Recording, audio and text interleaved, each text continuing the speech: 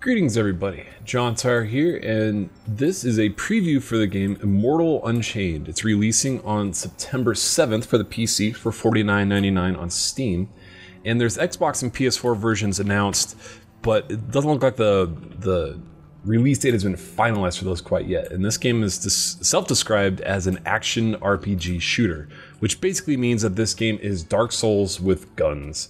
And just as a quick summary and a review just a quick review and summary of this preview build, I don't think this game is as good as Dark Souls, but it is certainly, I think, worth checking out, and I'm excited for the full version of this game because I love Dark Souls and I love this type of combat and this type of action game, but I would be cautious about this full game if you know you don't like Dark Souls, or you've never played Dark Souls, or you just don't know anything about that series. I love this type of game, this genre, and there's not that many of them. Like The Surge, for example, came out I want to say last April 2017, and roughly around then, and I enjoyed The Surge a lot, even though it wasn't perfect and it wasn't as good as a Dark Souls game. But I really enjoyed it just because I thought it was an interesting twist on the core mechanics that Dark Souls has done such a good job of, I don't know if perfecting is the right word, but like that Dark Souls has done such a good job of pioneering over the years. And oh, I know there's a couple more bad guys right here. Anyway, so let's dive right into the mechanics, which you'll see. Like, you probably can tell how similar this game is to Dark Souls already. I started this video off at an obelisk, which basically functions as a bonfire. It heals you, refills your healing potions, refills all your ammo, and lets you level up and swap out weapons and all that kind of stuff. There's also, if you look in the top left, there's, 3 familiar bars. The health is that big red bar. Oh my god, I'm gonna die. The blue bar is the magic, or mana, or I'm not even sure what it's called in this game, which lets you use like charge up attacks like that.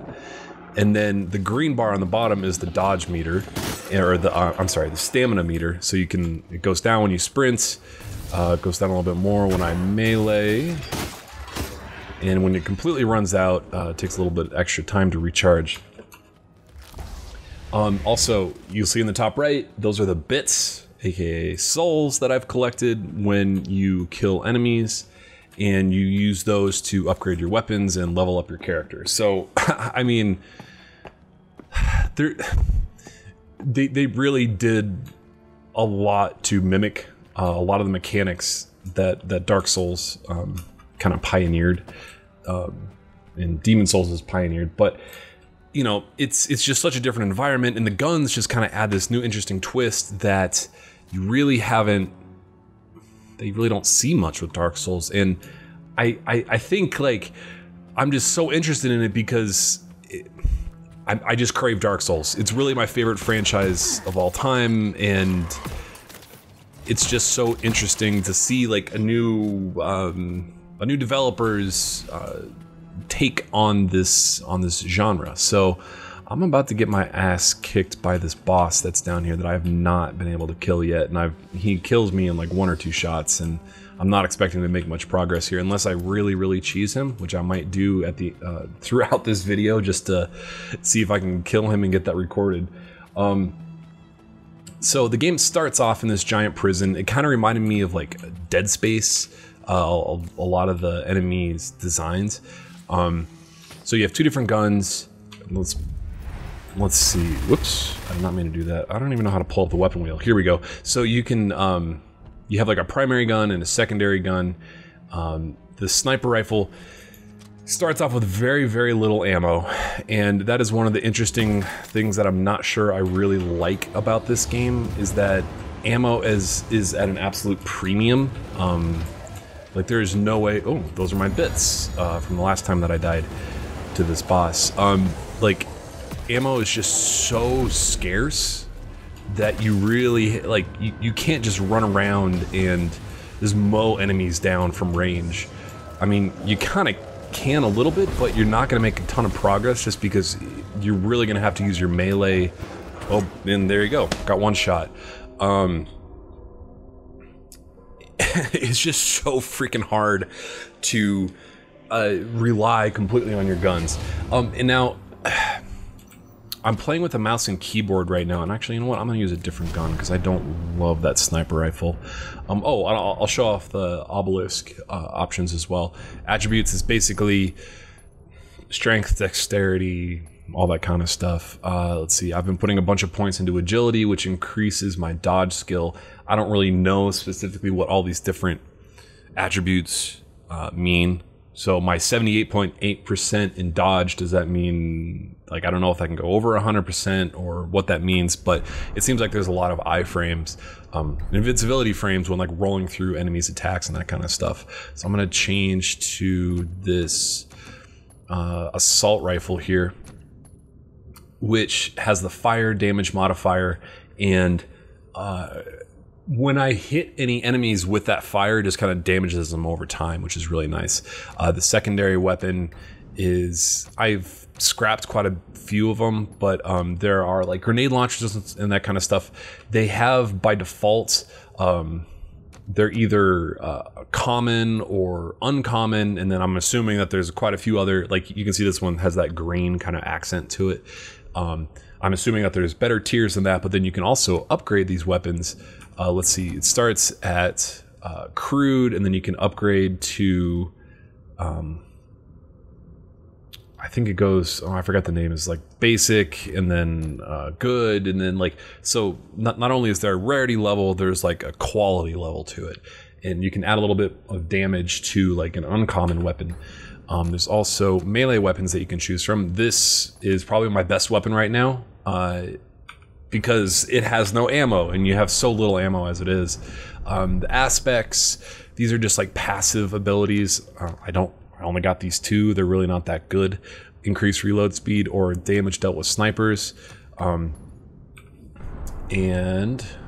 obviously, or it looks like there's going to be like a fast travel system that's going to unlock eventually. Probably not in this early access demo though. So let's see if I can actually cheese this boss a little bit. There was one boss that I killed kind of in the tutorial opening area where it was a very traditional Dark Souls style boss arena where they lock you in there, and then you really have no escape, no way to kind of like run around and, you know, get an interesting angle or kind of cheese him. But this guy, I think I'm going to be able to actually, oh god, if I can get up this ladder. Now the thing is, like, he's got so much health and I have so little ammo that I don't even know if I can cheese him to do enough damage from above to actually be able to kill him. So, whoops. And he is shooting that stuff from range, so I do have to pay attention to make sure that I'm not going to get killed from far away. And then the thing is, like, you'll see there, when I'm aiming at that enemy over there, there is the crosshairs are not turning red, so if I shoot at him, I'm actually not doing any damage. This guy right there, because it's red, I shoot him and I will do damage. So it's not like you can just pick off enemies from a mile away with these guns like you might imagine, and just, you know, make it a complete cakewalk because, well, because all those guys down below are actually melee kind of suicide enemies. So you have to kind of actually get kind of close to him. Now this Amber Monarch has that big ass shield, and he's got that weak spot on the back, so I'm gonna try to focus on hitting that. Just to make my energy go a little bit further. Let's see if I can get him with a couple grenades as well. God, he's in a really awkward spot.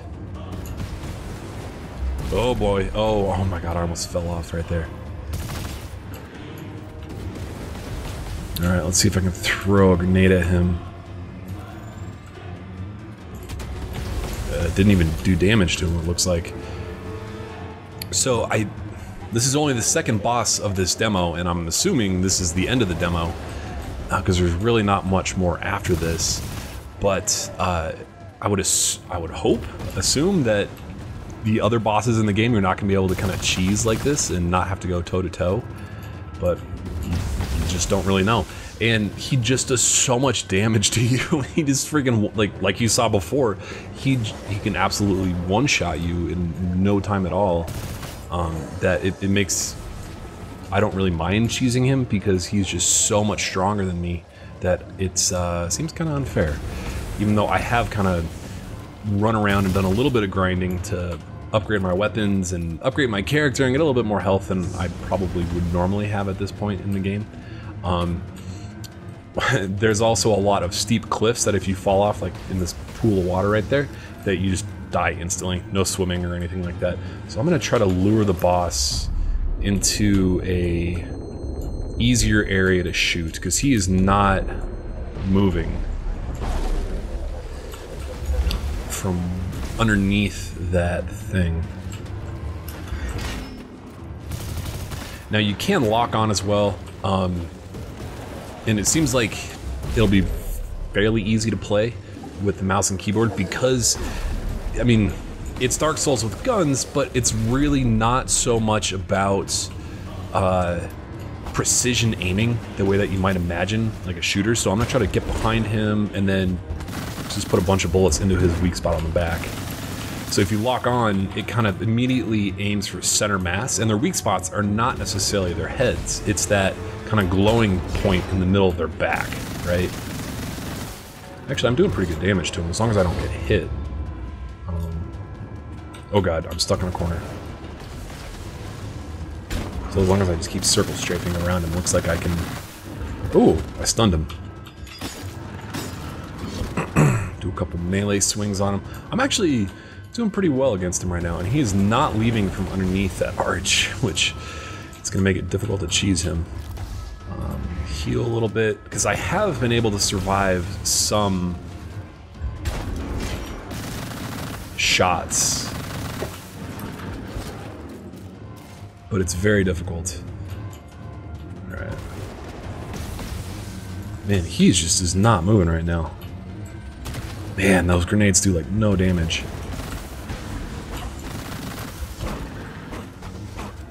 Uh-oh, what damaged me? Oh no, oh my god.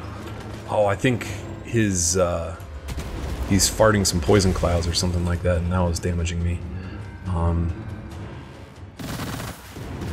You just gotta be careful with the ammo, because, I mean, I guess this SMG actually has quite a bit of an ammo reserve, but like you saw with that sniper, I had like 14 rounds after fully reloading, which is just so few. And this is actually the best I've done.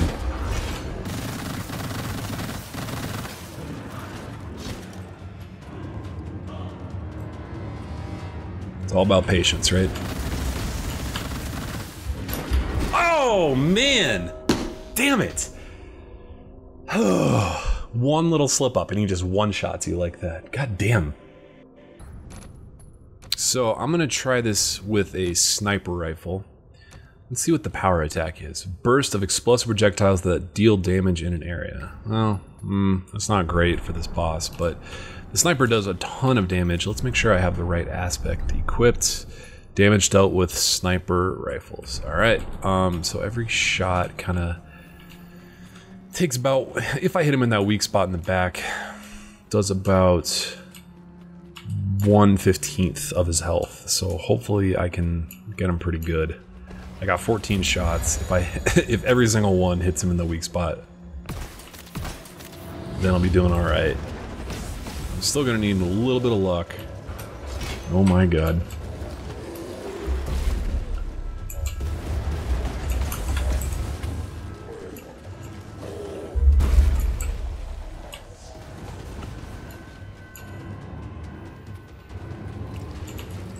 So I'm just kind of running away from these guys. Hopefully I can get them all to kill themselves without taking any damage. There is friendly fire from these suicide dudes, but they don't seem to do that much damage to the boss, so that doesn't seem like a great strategy either. Now it's interesting, like, you can only do damage to the enemies when you're aiming at them from range when the reticle is red. right? So I'd be able, well, that guy's gonna die anyway because he's a suicide guy and he fell on the ground, but you're like, that guy, he's too far out of range. Oh my god. And now I can actually hit him because the reticle's red, so you can't just snipe and just pick off everybody from a mile away. You actually have to get close enough to them to get their attention. Oh, that guy's gonna swing. Oh my god. Alright, it looks like I've taken care of... Oh my god, nope, there's still more suicide guys. How many of them are there? Oh boy. Oh no no. No no no. No no no. No no no. Oh my god. Alright, let's heal. Oh, that's the edge of the cliff right there. Don't walk off that. Alright. Alright, I've killed... It looks like most of the suicide guys are taken care of. Now this guy's ranged attacks are pretty easy to avoid. But so when he's doing the range attacks, that doesn't really open him up for... Oh boy, that was way too close. Okay, I'm doing some good damage to him. Now I just need to... Oh my god. Get behind him. There we go. These little hit and run tactics. Come on. Alright.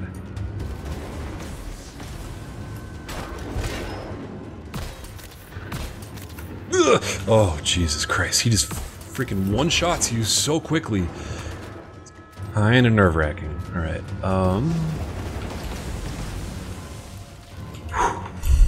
Alright, I only got 5 shots left with the sniper. You know what? I'm gonna try to cheese him a little bit, see if I can get him down.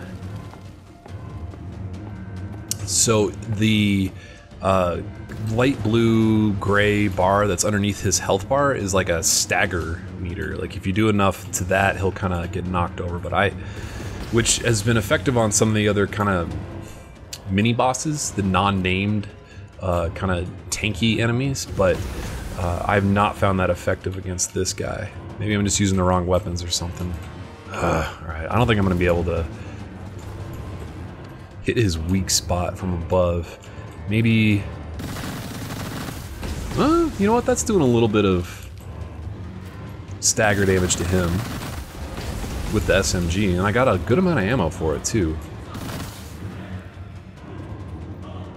Now, if I jump down, I'll definitely take fall damage, which I do not want to do.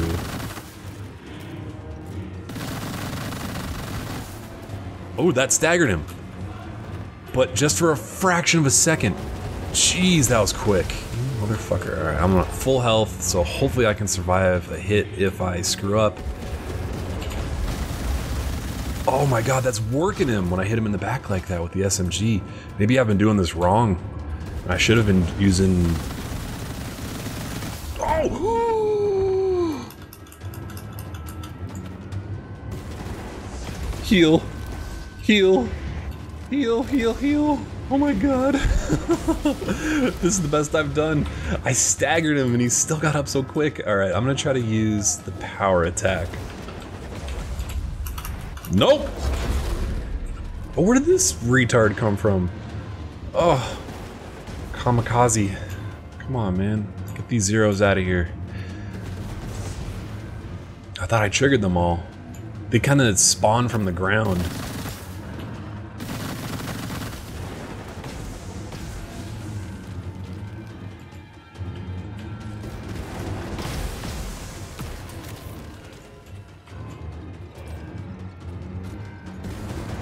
Oh my god, it takes so long to reload this sniper rifle.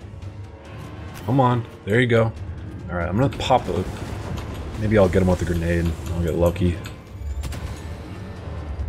I guess that does a little bit of damage. Maybe he was blocking that with his shield. Oh no, that one got him solid and that barely hurt him. Alright.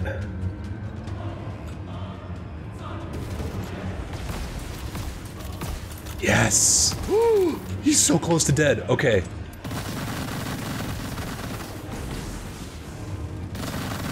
Oh, he's staggered. God, he recovers from being staggered so quickly. Defeated! Alright. Whoa.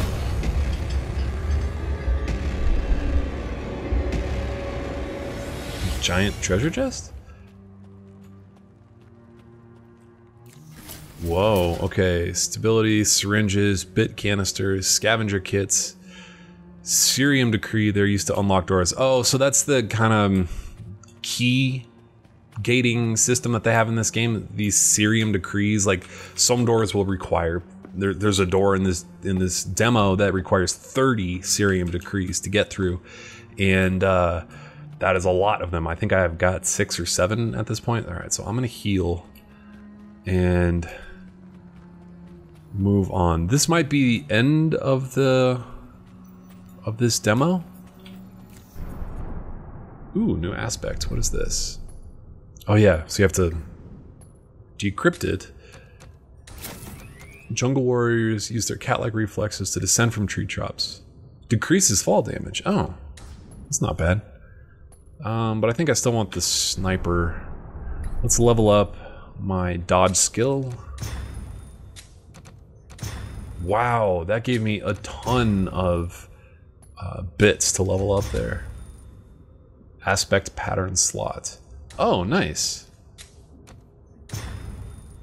Wow, okay, so the next one is gonna put me at 100%.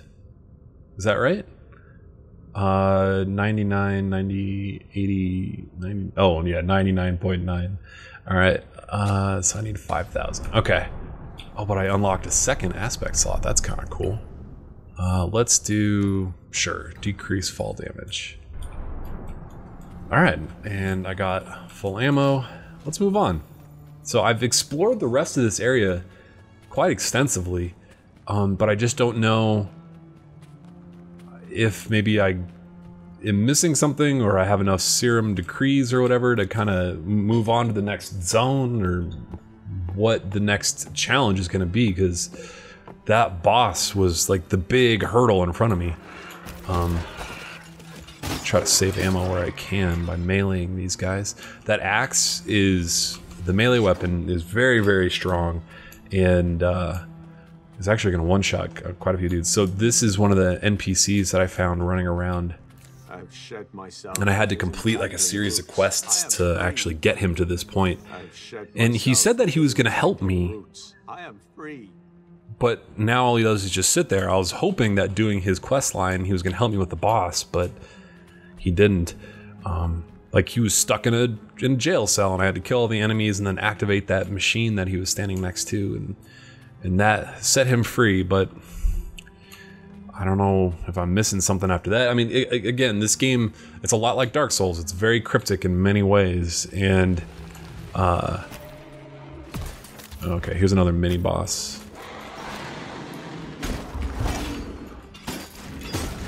Ooh, he's got a lot of health. More than I realized.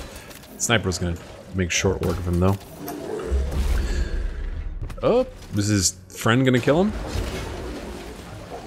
Oh boy. Oh god, that sniper takes so long to reload. Yeah, I think the friendly fire is gonna kill him, actually.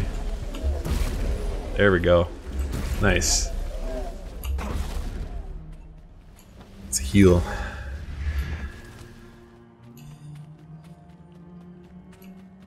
And there are like treasure chests all over the place that are kind of hidden in new corners, and so yeah, this is the new area, the Forbidden Forest, and there is a new checkpoint up here. So this area is where I first saw that NPC that I was talking to. There are these doors that are currently locked. It kind of operates again like Dark Souls, where there will be you'll run in a big loop and unlock a door that kind of that functions as a shortcut to make traversing the area a lot easier the next time, right? And oh boy, let's see if I can kill this guy quickly.